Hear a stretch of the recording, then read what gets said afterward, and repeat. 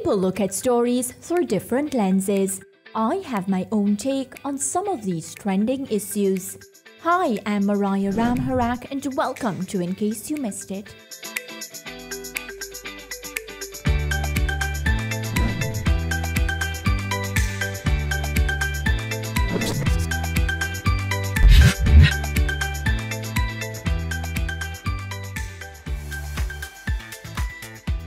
Hello and welcome to a brand new episode of In Case You Missed It on SportsMax and CEEN TV.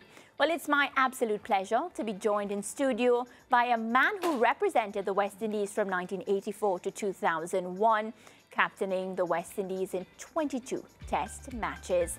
Let's welcome to the studios of SportsMax in Kingston, Jamaica, Courtney Walsh. Courtney, how are you doing? I'm so happy that you could actually come to studio. I'm very good and I'm happy to be in the studio. It's easier than being on the Zoom because you have to worry about all these technicalities, so I'm happy to be here. And then we get to see you. I mean, couldn't ask for more than that, right? No, so that's why I said to you, studio can work. Yeah. So what have you been up to? You know, have you been looking at the World Cup? I've watched a couple of games. I've watched the West Indies 2 games. I've watched a bit of the Pakistan-India game. I watched first half and a little bit of the back end.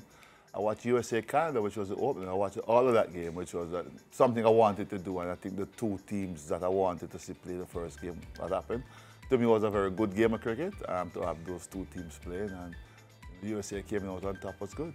Yeah, and of course, as a former West Indies cricketer, what are your thoughts on, you know, how West Indies have been carrying out their duties? I'm happy to see how they've played. I was hoping for probably a more clinical win against our first opponent, but you need to win the game. So I think the second game was much better. They sort of showed the worth and the weight. The team is at full strength now. I think it's a nice balanced squad that was selected. I was very pleased with the squad I saw selected. A lot of people are asking about 2 left-arm spinners. Yeah. But if they're bowling well, then why not? You know, don't just pick a spinner for the sake of having a spinner. If your 2 left-arm spinners are bowling well, then select them. And I think those guys have proven the worth. I like the depth in seamers that we have. And obviously the batting is to me, is a key point where a lot of the strength is, as long as we play smart cricket. So I'm very happy with the squad that was selected. Right, so you know you outlined a lot of the strengths of the squad. Your thoughts on, of course, former Windies skipper Darren Sammy leading the chat. Well, I mean, he has done 1-2 World Cup. Him being in the coach, he knows what it's like to win cups. So obviously that's a big plus to have his experience there. And I think that with his, you know, sort of input and work ethic and knowing what to expect with his expectation and giving the guys the roles that they need to play. And once they adapt and understand that and play to the roles, then we have a very, very good chance. And I'm really expecting us to go deep into this World Cup, and it will be great to get into the finals. I love getting into finals because that's the only chance you have of winning it. But the guys have to play some good, smart cricket, and they have shown that big improvement in the first game to the second game in terms of how clinical they were. I think the next couple of games are going to be real testing games because that's when you're coming up against teams that if you win those games, it guarantee you a berth in the Super 8. Yeah, and I'm going to ask you to put on your coaching hat here a bit. Would you have done anything differently based on what we saw in the first 2 matches? Well, I think they did it in the second match. They were more clinical. Yeah, the first match probably a bit ring rusty and stuff, but you want to see the batters dominate a little bit more against that type of bowling and stuff. But you want to see people carrying out the role. And even in the second game, I was expecting us to get a little bit more runs. I would have been happier to 180 or 190, closer to 200, because that's all you wanted to sort of gauge yourself. But you have to give credit. The Uganda bowlers, they bowled pretty well at the death. They surprised me with the way they bowled at the death. The Yorkers, they nailed the Yorkers, you know. So maybe the batters could have tried to manipulate a little better, but you have to give credit where it's due. They did bowl the last 2 or 3 overs were excellent. And I think that restricted us quite a lot. Yeah, and you know, I love asking players that would have gone through this before, like former players like yourself. Are you pleased with the direction that West Indies cricket is heading? Well, I'm not 100% sure what the direction. I'm going to be honest with you, because I'm not insight into what's happening. I'm pleased with the commitment I'm seeing from the guys who are playing now. I'm pleased with the squad that was selected. I don't know the long-term plans of what's happening. So when that is unfold, then you can look at it. But I'm happy with what I saw. You know, they played the Test series in Australia, and with what is happening with this, the T20 against South Africa in Savannah Park first, and now looking at the World Cup to see the squad. And how things are looking together. So I'm happy with the performances that are coming through. And you know, you say that, Courtney, and I start thinking to myself, the lack of involvement, if I'm to say that, about former players when it comes to the direction of cricket. Do you ever feel as if, you know, you would like to play a bigger role when it comes to this current Windies team and, of course, shaping the future of Windies cricket? Well, why I smile and laugh is that when I was in Bangladesh, I was told that, you know, when I finished there, I said I wanted to be in the system here in whichever way, shape or form to help. Yeah. Obviously, I applied for the job and by default because the person who got the job didn't take up the mantle. So I was made head coach for the women's team for 2 seasons, which I quite enjoyed. Yeah. But I think more or less the involvement of West Indies cricket is something that I wanted to do, to be involved, to see what, you know, what you can do and learn while you're in the job, yes, but also help the youngsters coming through. That didn't materialize. So in terms of me being involved, yes, I would have loved to have been involved with West Indies cricket if I could have, or if I was afforded the opportunity. Not just with the women, but with the men as well, but that didn't happen. So all I can do from a distance is wish West Indies cricket well. As you know, I've done other stuff overseas as well. So I watch from a distance, I observe from a distance, but I don't know a lot of what's happening, and I just sort of keep my distance. I mean, as this World Cup, as big as this World Cup is, nobody came to say, well, is there anything you would like to do or be a part of the World Cup? I think if I had played for a different country with the record that I have, I probably would have. But I'm going to Miami, Fort Lauderdale tomorrow. Yeah. They've invited me as a special guest to an event they're having there to watch West Indies versus New Zealand, but they see it fit to bring me up to this event and to honor me as well in some way, shape or form. So I'm happy to do so, and then I'll make my plans to go up to England. So it's not a case of not wanting to be involved in West Indies cricket, but you can only do as much as you're asked or as much as they involve you.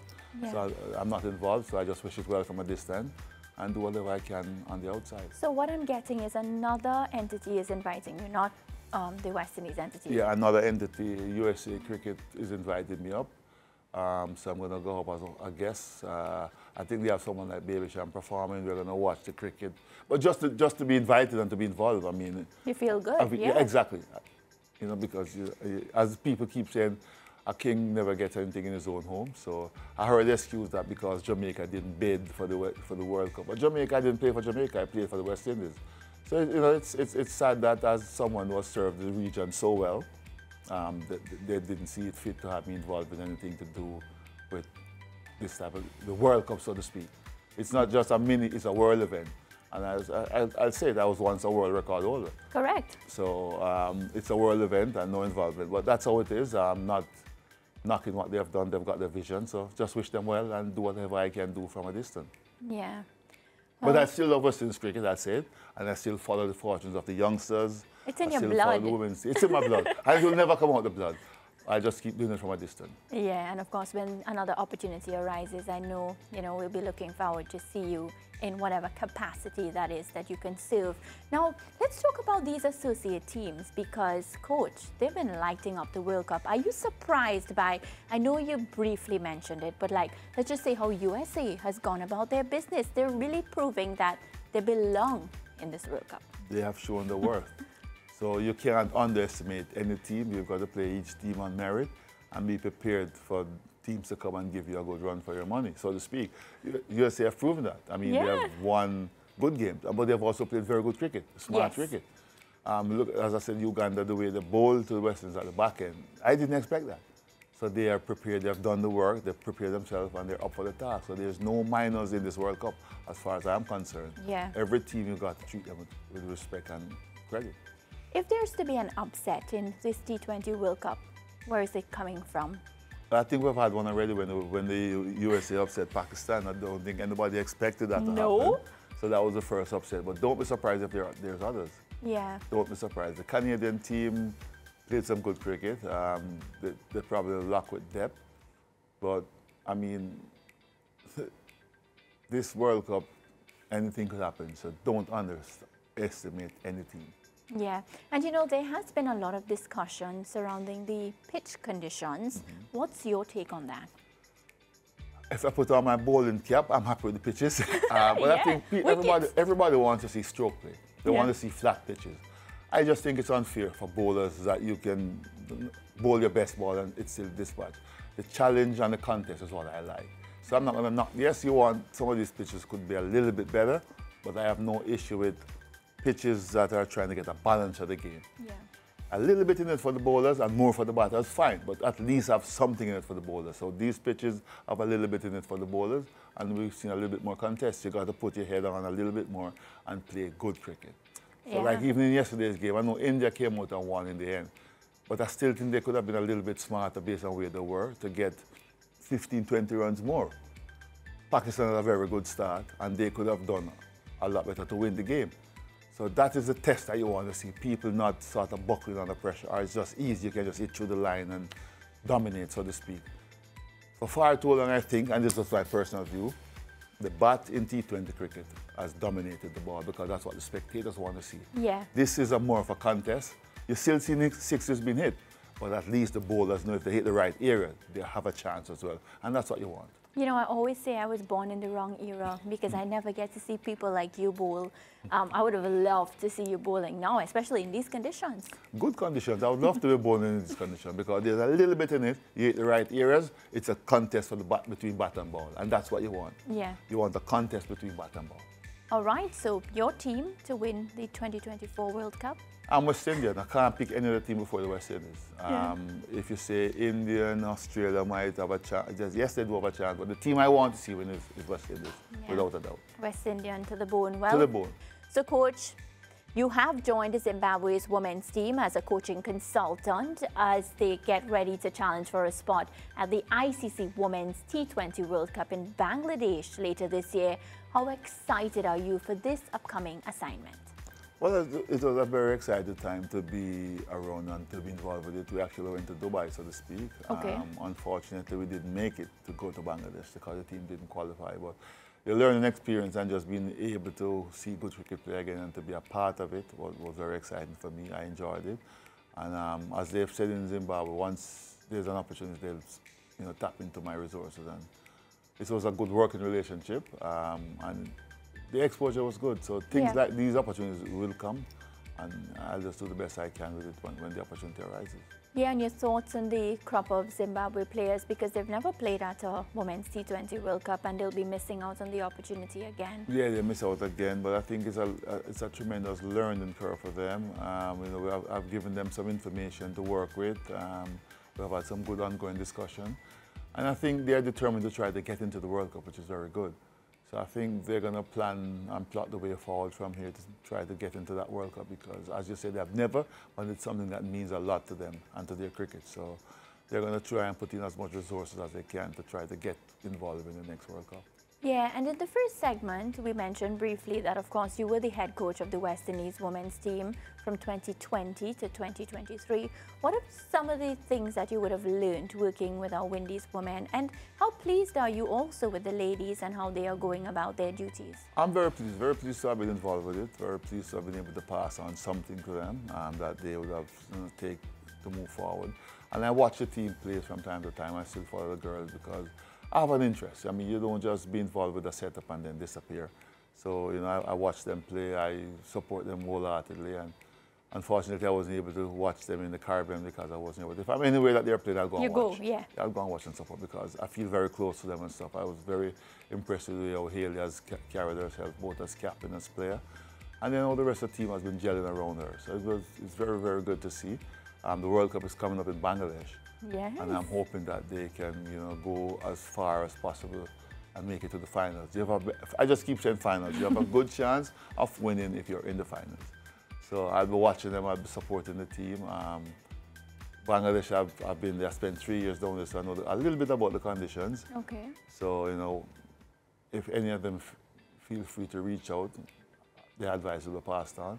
But coaching is something I've always enjoyed. I'm actually going to the Oval again for my second stint with the Oval Invincible Women. Okay. It's not a case that I've selected just to work with women, but that's the opportunity that has come about. Yeah. So I just want people to know, even in Zimbabwe, they were saying it's a possibility you could do some work with the men's team.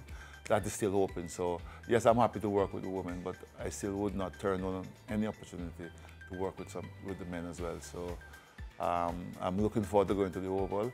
The good thing when I'm at the Oval is that last year I was very close to both teams, male and female. Okay. Because we practiced together. So you were able to watch both teams practice and share thoughts, and it was a good vibe. So I'm hoping that the same. I was new last year. I'm a little bit more seasoned this year, and I'm hoping to mingle a little bit more with the men's team and they're working out as well as with the women's team. Who's more difficult to coach, men or women? It's a tough question. It's not difficult, it's understanding personalities, I think. I think you have to have a better understanding for the woman part of it because of circumstances, so to speak. Yeah. So it's not difficult, it's just understanding at the time what's happening and what you need to do. But they're both good to coach. Yeah. And speaking about that, CPL just around the corner, you know, before you know it, it will be here. Last season, you coached the Guyana Amazon Warriors, the women's team. Can we expect to see you back again this season? Yes, I'm involved. I'm involved with them. I'm expecting to be back this season. We trying to put together a nice, good squad again as well. You know, all the girls played fantastically last year. Unfortunately, we didn't sort of lift the trophy. But the quality of the cricket from the team was very good. And I think that is what we want. We want to have good quality cricket in the region. Very competitive, you know, and if we can get that going again, similar to what we did last year, I think that in itself is a tremendous success. So I'm looking forward to that, and it's going to be in August, right after the 100, so I'll journey down and hopefully we'll have good entertaining cricket again, and you know, the teams will play well, and as I said, if Guyana can make it to the finals again, I'll be very, very happy, because we'll have a chance of lifting the trophy. Right, and the men won the trophy for the first time last year, so it would be a big deal if the women can walk away with a title, especially with you as a coach. Yes, it would be. It would be. So last year we were really hoping to get to do that. Yeah. It didn't happen, but we came close. Quality cricket was played, and I think, you know, we respected our opposition, but we know that we could have done it. But they played better on the day, and they deserve to have won it. But it would be nice. I'm not going to hide that. It would be nice to win something with Guyana. Yeah. This year is going to be challenging, but we're up for the challenge again. It's now time for my favorite part of today's interview. It's what we call here rapid fire time. So I'll ask you a question, and you say the first word or phrase that comes to mind. Are you ready? I'll have to be ready. I was born ready, I think. All right. 500 wickets or a World Cup win? Well, I have 500 wickets already, so a World Cup win. All right. Well, of course, very, very humble. He already has 500 wickets, so why not take a World Cup win? Your most memorable moment as a cricketer? Australia, beating Australia by 1 run at Adelaide. Yeah, wow. Now, your fondest memory as a coach? Getting to the semi-final with the West Indies women's team. Yeah, big moment. Big moment. The most challenging batsman you faced as a bowler? There's a few, but I'll give two names, Tendulkar and Steve Waugh. Okay. Oh, I can't, you know, I look back at those clips, Coach, and as I always say, I wish I could have got the opportunity to see that happen live, but... Well, your most difficult team you faced during your playing days? I would say Australia. Okay. Which cricketer do you enjoy watching in 2024? In 2024, Virat Kohli batting, Bumrah bowling, from the India perspective. Those two Love it. are good standouts. Yeah. Which cricketer did you truly admire during your playing days? Michael Oldham as a bowler, and Viv Richards as a batsman. And if you had to change one thing about your playing career, what would that be? I'll work more on my batting. Yeah? Yeah? All-rounder. All-rounder. Yeah. One team you would love to coach in the future, I'm talking about. In the future, I would have loved to have coached the West Indies team at any point in time. Men, that is, but it didn't happen. Well, it can. We don't know. We don't know what the future has in store. And which team will win the ongoing T20 World Cup? I feel I know the answer. I'm picking the West Indies because it's in my blood. And I mean, until we're there's two teams I follow fully. And I say it now. West Indies cricket and Brazil football. Okay. Apart from the reggae boys when they're playing. Yeah. Even though I didn't like the last match, but okay. But that's a topic for another day. Now I know Another day. that, of course, I can bring you in as a football analyst because you've Yes. been watching. I will come at any analyst because I'm a sports fanatic from time to time. Yeah, love that. Well, let's head across to social media now to see what's been trending. What do we have here? So this one is from Anmar Goodrich Boyce. He says, people will say it's Uganda. I covered the pre-match press conference yesterday with Roston Chase. He made it abundantly clear that this is the World Cup and the West Indies will not be underestimating any teams. This is the perfect attitude and mentality. So he's just talking about the World Cup right now and how West Indies went about winning against Uganda. Anything you want to say? And Roston Chase, he's been a hit. He's been a hit. He's been a very good cricketer. I've always had a lot of time for him. Calm head on his body. Very talented cricketer. I think sometimes underrated because he's not as flamboyant looking as others, but he can get the job done. What he said there is exactly what you need to do. You can't underestimate any team, and they'll get prepared for it. And once the players play the roles, they'll give us a very good chance. But that's why I keep saying I'm happy with the sort of squad we have selected because he didn't even bat in the last game, which was good thinking because we didn't need him because of the way the state of the game was. We need power hitters at the back end that came in. Andrea Russell came and did exactly what was required. It just shows the depth of the team. Yeah. This is one of the few times, you know, on the show that I sit on, many people are pleased with the squad, you know, not complaining as much. Most times, we get so many voice notes. They're upset at everything that happens, but this time, people are actually okay with the team. I think the massive are, but sometimes they're not. But as I said, if the squad wasn't, if there was anybody, I think could have been in the squad. There might be people on the outside, but I think this, you know, sometimes we don't give the selectors their due course and respect. And I think this squad that they selected is as good as we could have for the World Cup. So I'm very happy. Yeah, let's take another graphic from social media, so Courtney can respond. So Jordizzle says, rally around the West Indies now and forever. Well, I know you agree with that. Always, always rally. Yeah, another one. And Windies Cricket posted this, a top 5 moment. Akil Hussein's performance is the second best bowling performance in T20 eyes and the best at a T20 World Cup for the West Indies. He was really good in that match. He was very, very good. He was pumped up. You could see that he was enjoying what he was doing. Was relaxed as well, which is key. Those are the two things. You need to be enjoying it and you need to be relaxed. And he was both, but he bowled extremely well. Yeah, well, Coach, you know, I want to thank you so much for joining me on today's show. I'm looking forward to chatting with you again soon. I hope you don't remain a stranger to SportsMax and that we can hear from you very often. Know that I'm in the studio and I like what I'm seeing and the feel of it. Yes, no problem. Call on me anytime, you know. Yeah. Get me on the books. Yeah, sounds good. Well, looking forward to talk to you really, really soon. No problem. Folks, that's a wrap for today's episode of In Case You Missed It. Be sure to like, share and comment and let me know what you thought about today's interview. Goodbye for now.